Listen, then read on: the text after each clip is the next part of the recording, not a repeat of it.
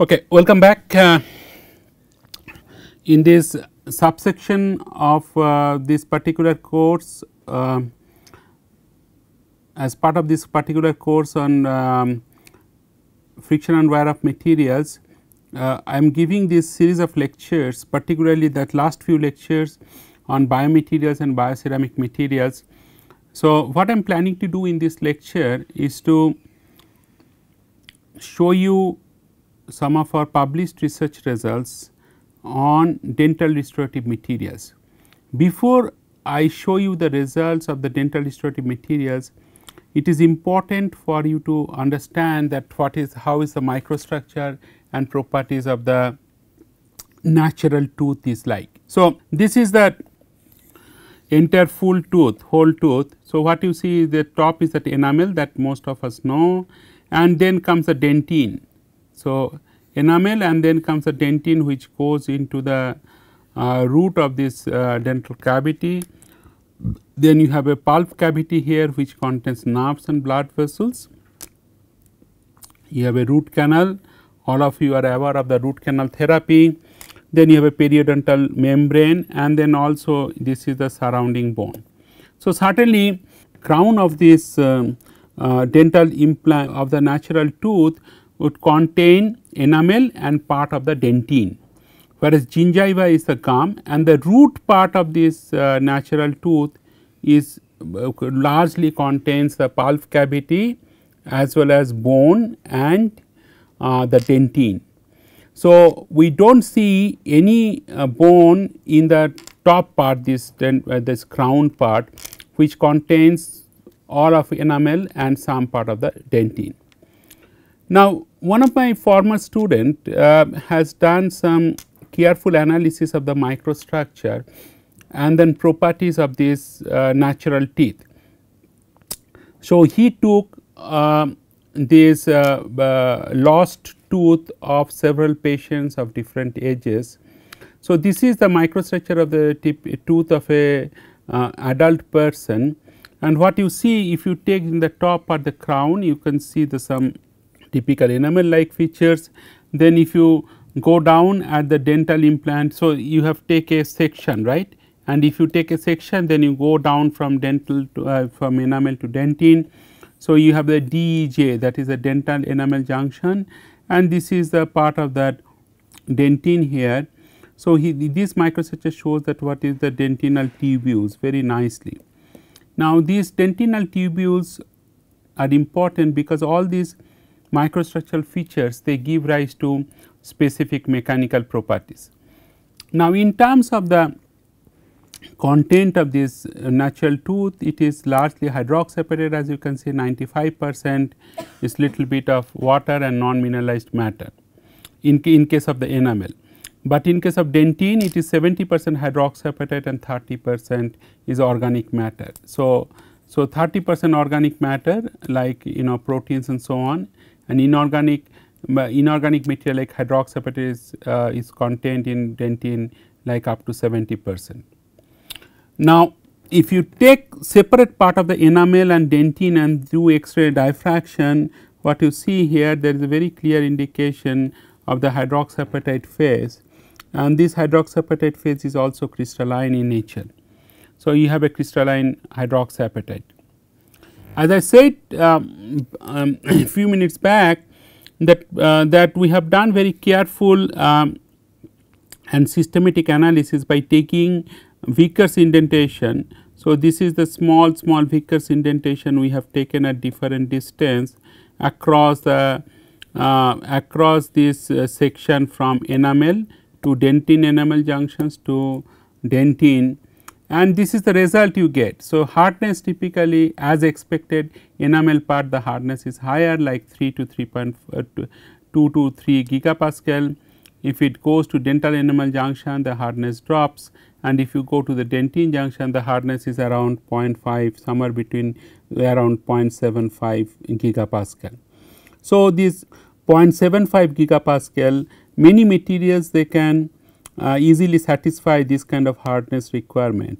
However, the most important thing for you to realize here that there is a gradient in the hardness. So, this gradient in the hardness is more difficult to create in a given microstructure. I am not saying it is impossible, but it requires quite a bit of experiences from materials processing as well as microstructural designing, which is in the domain of the material science field.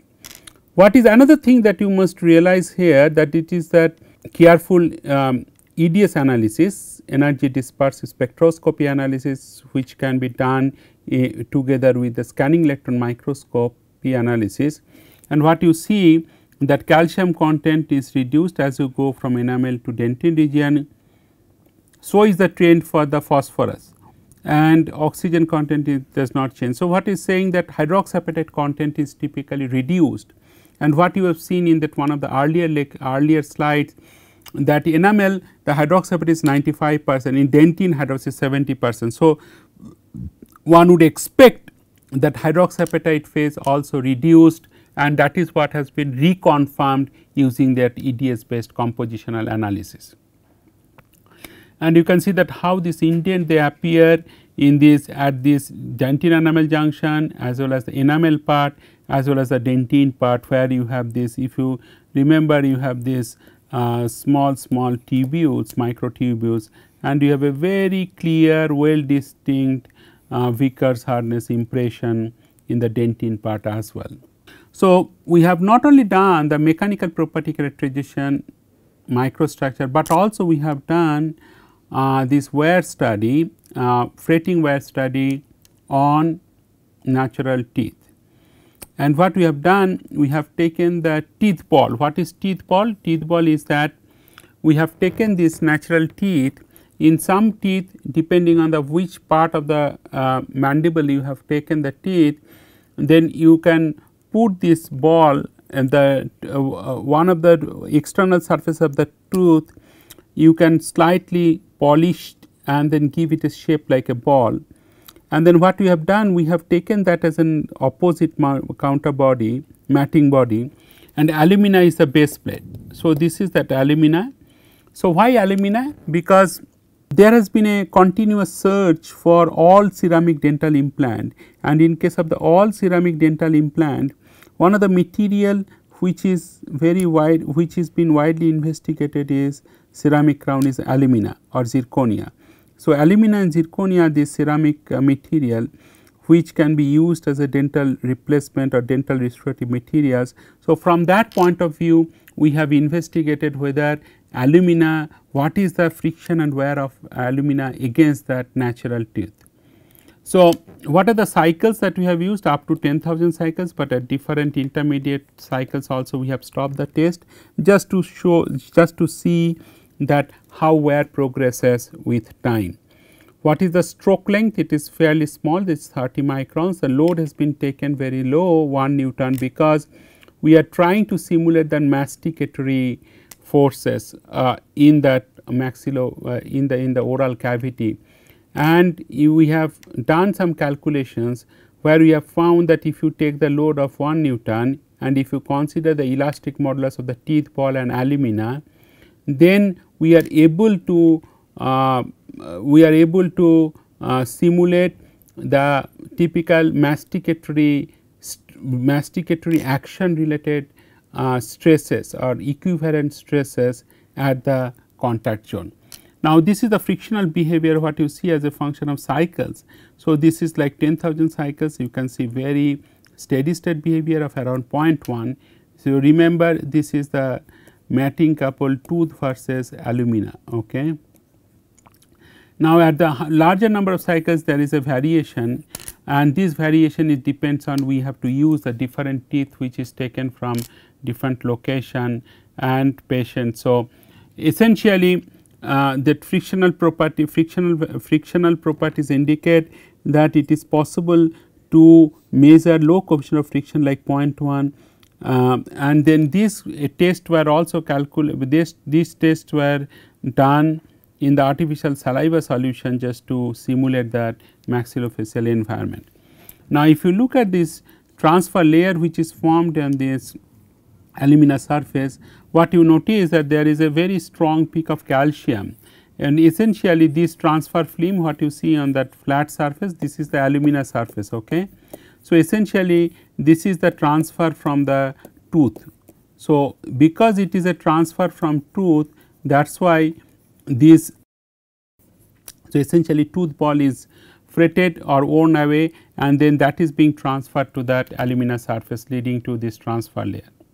Now, in order to develop the dental restorative materials, particularly the crown materials, we have now I will show you some of the results that we have got by developing mica based glass ceramics, that is machinable glass ceramics. So, it has a typical composition, and this is your different basically oxide glasses, essentially silica based oxide glasses, and it has a alumina, magnesium oxide, K2O, B2O3, and also fluorine. Now, fluorine is typically there, we use this NH4F as a precursor. For B2O3 we have used H2BO3 as a precursor, K2O, K2CO3, white tabular alumina we have used, and silica gel we have used in the powder form. So, this is the typical manufacturing protocol. So, we mix it, then we melt the batch at 1500 for 1 hour in platinum crucible, then we quench it into water to make frit. But remember, we have used these multi-component glass materials. So, in case of multi-component, one single melting is not good enough, you have to do remelting. So, remelting essentially means you take the frit, again you melt the frit at 1500 or 6 hours. So, if longer holding time or longer melting time essentially would ensure homogeneous compositional mixing in the melt state, and what is expected that after you quench the melt, then you can get the glass plate with uniform composition, which is fairly important for better properties. Now, one can do this anneal of this glass plate at 250 degrees Celsius, much lower than melting temperature for 24 hours, and just to release any or just to remove any residual stresses in the glass plate. And then after that one can we have done the secondary heat treatment of the glass at 1000 degrees Celsius or at different temperature 1000 to 1120 degrees Celsius for 4 hours. This is one batch of glasses. Another batch of glasses we have done with increasing time like 8 hours, 12 hours, 16 hours, 20 hours, 24 hours, but at fixed temperature 1000 degrees Celsius.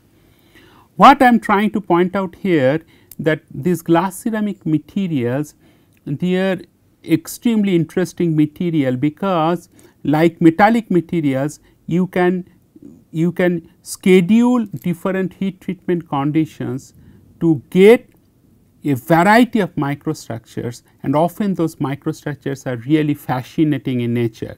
And we are going to see some examples of the fascinating microstructures what one can obtain by changing these heat treatment conditions. Okay. So, to summarize, we have done two type of heat treatment. One is for different temperatures, but constant heat treatment time of 4 hours. Another one is the constant temperature, but different heat treatment time. So, by different heat treatment time, with increasing heat treatment time, one can expect that some microstructural characteristic phase would coarsen, and that may happen. Then you can polish and etch with 12% HF solution just before the microstructural characterization. Okay. So, that we have done. So, now let us see that what are the phases that are formed, phase composition. In the temperature variation batches, we have got this fluorophlogophite, that FPP.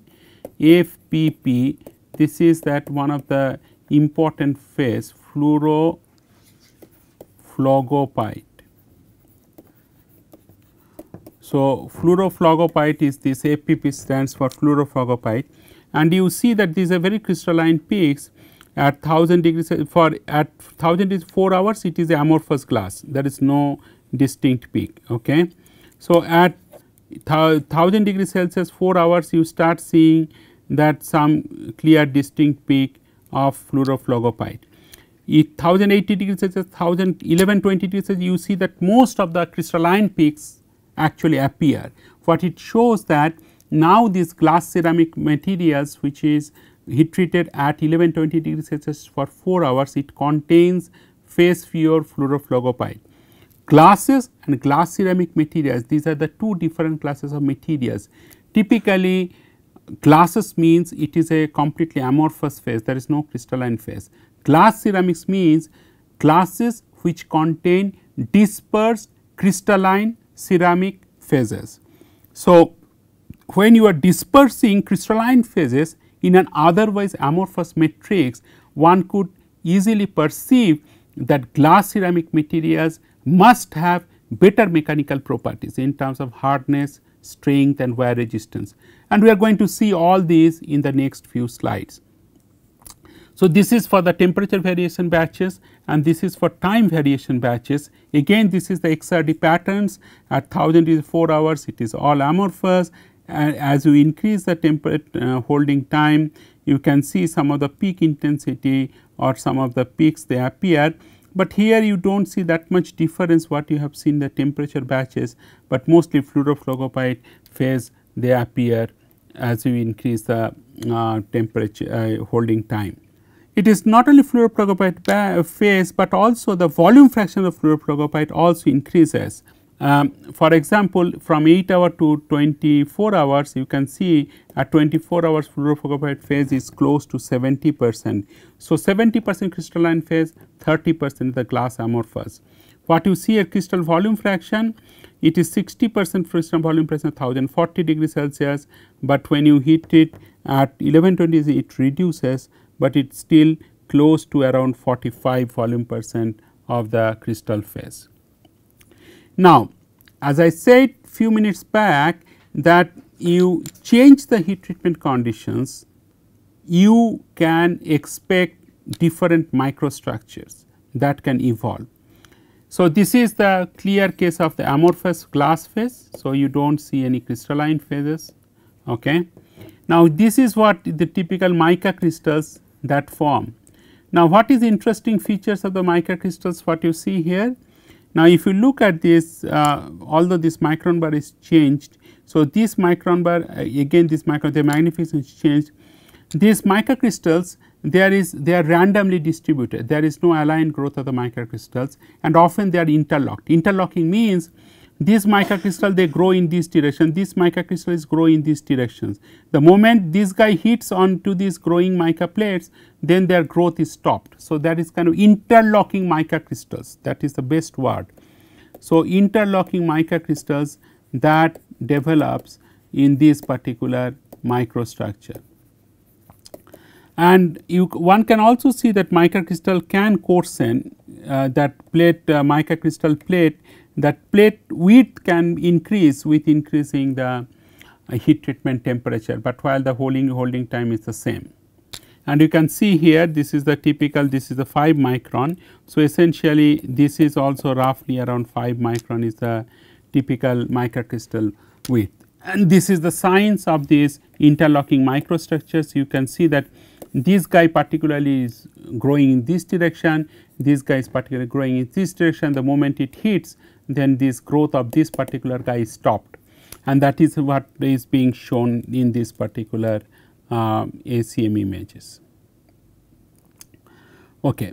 So, by changing the heat treatment time, but keeping the heat treatment temperature at 1000 degrees Celsius, what you see here that a different microstructure develops. What is different microstructure? What you see that this is a butterfly type of microstructures. I will show you some more features. So, there is a central nucleating points and these crystals then grow, there is a multidirectional growth and this multidirectional growth leads to a butterfly kind of structure. So, this is one phase and this is also one of the butterfly crystals that forms at different heat treatment time. Okay. Now, what you notice here that this is a much more clear picture, this is 50 micron. So, essentially if you see that these butterfly crystals they have somewhere around 150 to 200 micron is the radius of this crystal, and this is a spherical kind of a crystal phase that develops, and this spherical crystal that is a center, and from center these different characteristic features of the butterfly that expand towards the edges of the butterfly crystal. This is kind of very fascinating microstructural features. People have reported different other kind of features like cauliflower type of features, crystal morphology in different kind of glass ceramics, but this butterfly kind of crystal structure, that was something new when we reported in these particular glass ceramic systems a few years back. Okay. You will see that different kind of area of this butterfly crystal. If you zoom it, you will see all these different features of the butterfly crystals. This is one of the features that you can see, that how these crystal phases they grow in different directions. Okay. So, these are like more observations that how these butterfly crystals they grow when the glass ceramics is heat treated at 1000 degrees Celsius for 20 hours. Now, these are some of the underlying scientific reasons that how this microstructure develops. However, I think for this particular NPTEL course this may not be very relevant, but just for you to remember is that why if you change the heat treatment conditions, you can essentially develop that different butterfly crystal morphology or different type of morphology in this particular glass ceramic materials. Now, since these materials are potential dental glass restorative materials, therefore, we have also done not only fretting wear tester, but also scratch tester. So, the scratch tester just to show that what is the scratch resistance in this material. So, you have an indenter, and this indenter that will scratch pathway on this material, and there will cracks that will be generated, and you have the crystals also. The green color is the crystals and the red one is the cracks that is that will be generated from the side of the scratch. So, essentially it simulates abrasive wear phenomena and also to some extent machining operation. We have done this scratch test not only in ambient conditions, but also in artificial saliva. Why artificial saliva? As I said that we are trying to simulate the maxillofacial or oral environment. So, oral cavity contains saliva, but we have used an artificial saliva which we prepare in the laboratory, and this is the case for 1000 degrees Celsius 16 hour sample, and at 50 Newton is the load on the scratch or on the scratch indenter, and then you can see very significant cracking which is generated in these glass ceramic materials, leads to spalling of these butterfly crystals in this microstructure. The same thing we have seen, that very deep cracks which is formed along the several around different locations in the butterfly crystals when we have done the scratch test on a different materials, and you can see that there are already some materials is falling off, and there is a deep cracking which can potentially lift off or spall off this particular butterfly microstructure. You can see very clear evidences of cracking in most of the microstructural regions wherever I am showing in this particular slide. Now, coming to tribological studies, like the case studies we have shown before, we have used that fretting wear tester, and then in this particular case we have used the glass ceramic as a flat material and stainless steel as the ball material, and it is 10 millimeter stainless steel. In order to simulate the masticatory action in the masticatory action related loading conditions, we have used that 1 Newton as the normal load and 100 micron is the reciprocatory sliding amplitude, and 8 hertz is the frequency.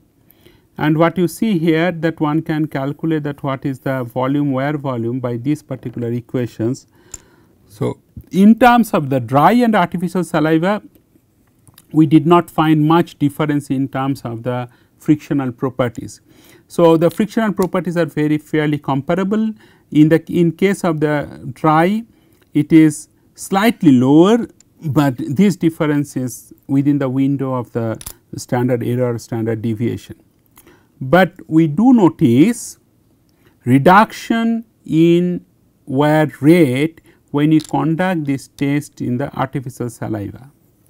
So, what you see here at 5000 cycles, we see there is a drop in that wear rate at 50,000 cycles this is a further drop in the wear rate, and 100,000 cycles again it is the further drop in the wear rate. Okay. Now, since establishing the wear mechanism is one of the kind of one of the major motivation for many material scientists, we have done this particular this is the scanning electron microscopic images of these materials of these wound surfaces, and what you notice here that even after the test is done for 5,000 cycles, there is a very clear signs of the delamination, subsurface cracking, as well as the cracking on the top surfaces, top wound surfaces. All these features are very clear after the 5,000 cycles. And as we go increase in the sliding conditions, sliding duration, you will see that severity of this cracking is even more. So, this is the deep subsurface cracks which is clearly visible, and there is a deeper abrasive scratches also one can clearly notice along the fretting directions. So, all these features essentially contribute to the severe wear rate of these materials. In case of 50,000 cycles, you will see that this wear tribological wear wound surface or wound surface also contains very significant cracking, but here there is a very clear signatures of the tribochemical wear, and this tribochemical layer it is cracked very significantly, and then different parts of the tribochemical layer is kind of worn off. At 100,000 cycles, you do see that wear debris particles in different contrast, and these wear debris particles these can lead to the 3 body wear situations also. And we can also see very deep cracking, mostly it is in the perpendicular to the fretting directions, and these deep cracks they are kind of responsible for causing extensive spalling of this tribolayer.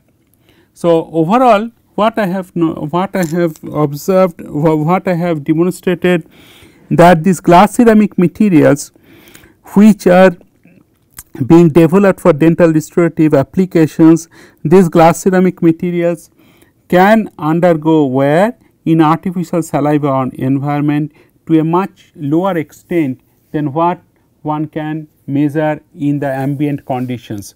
So, these glass ceramic materials therefore can be a very potential dental restorative materials. However, what I have not shown, but we have published that results, is that these glass ceramic materials also support the cell adhesion and proliferation of the osteoblast cells. Osteoblast means that is the bone forming cells, and also they have good antibacterial properties, that means they have bactericidal properties. They have bactericidal properties, again some of the pathogenic strains like Staphylococcus aureus, Staphylococcus epidermidis and so on. So, all these properties together make these glass ceramic materials, machinable glass ceramic materials as a material of choice for dental restorative applications. Thank you.